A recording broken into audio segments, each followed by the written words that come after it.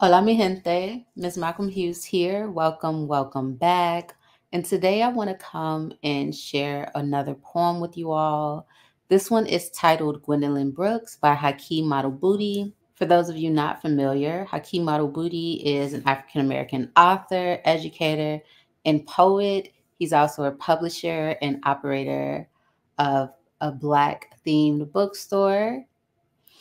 He is often most recognized for founding Third World Press in 1967, and Third World Press is considered the oldest independent Black publishing house in the United States. So if you're not familiar with Haki, please check him out. I know him from growing up in Chicago. He was also a professor at my undergraduate university at the time. He's just a renowned and impressive human being. If you're not familiar with him, you should check him out. He also has a book titled Yellow Black, which is about the first 21 years of his life. And he's formerly known as Don L.E. So definitely check out Haki and his work. Very impressive. Definitely check out Third World Press. You will definitely find some good Black literature there. And he wrote this poem about Gwendolyn Brooks. And if you're not familiar with who Gwendolyn Brooks is, she is one of my favorite writers. Really know her again from Chicago. She's known for writing a lot about Bronzeville, but she was an American poet, author, and teacher. And then her work was really known for dealing with the celebrations and struggles of people in her community and her neighborhood, specifically Bronzeville in Chicago. And she won the Pulitzer Prize for Poetry in 1950 for her work Annie Allen. And she was the first African American to receive a Pulitzer Prize. So two impressive people, one writing about the other. So again, Black History Month. So if you're not familiar, definitely check out both of their works. But now let's get into the reading of the poem. She doesn't wear costume jewelry, and she knew that Walt Disney is making a fortune off false eyelashes, and that Time magazine is the authority on the Negro. Her makeup is total real. A Negro English instructor called her a fine Negro poet. A white critic said she's a credit to the Negro race. Somebody else called her a pure Negro writer. Johnny May, who's a senior in high school, said, "She and Langston are the only Negro poets we've read in school, and I understand her."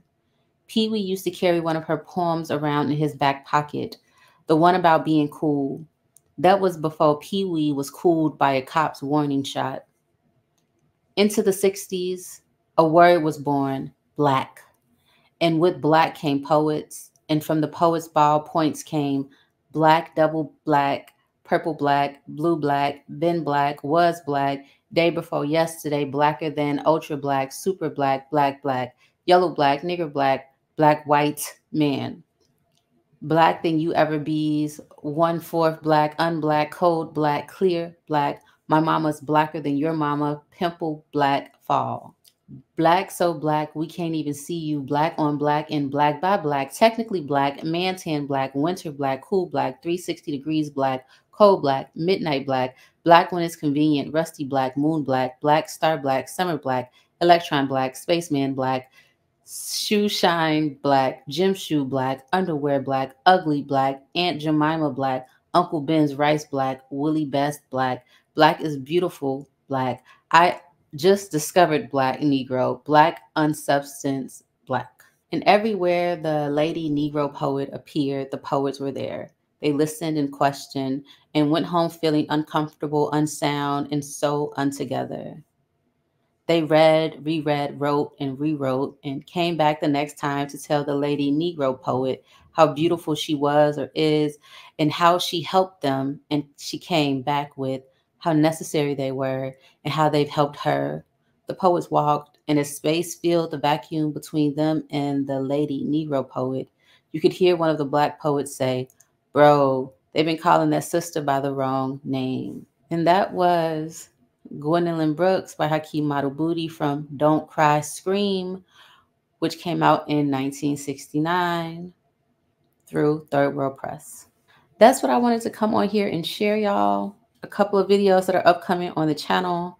I will have my review of the Poppy War. I will also have my February reading recap where I talk about the books that I read this month and give some additional thoughts on where I landed with everything. And then we'll also have the video for the books that I will be reading in March. So a lot of material coming to the channel. I hope that you all will stick around and check it out. That is it for me today. As always, I am Miss Malcolm Hughes, one who believes that books are sometimes better than people.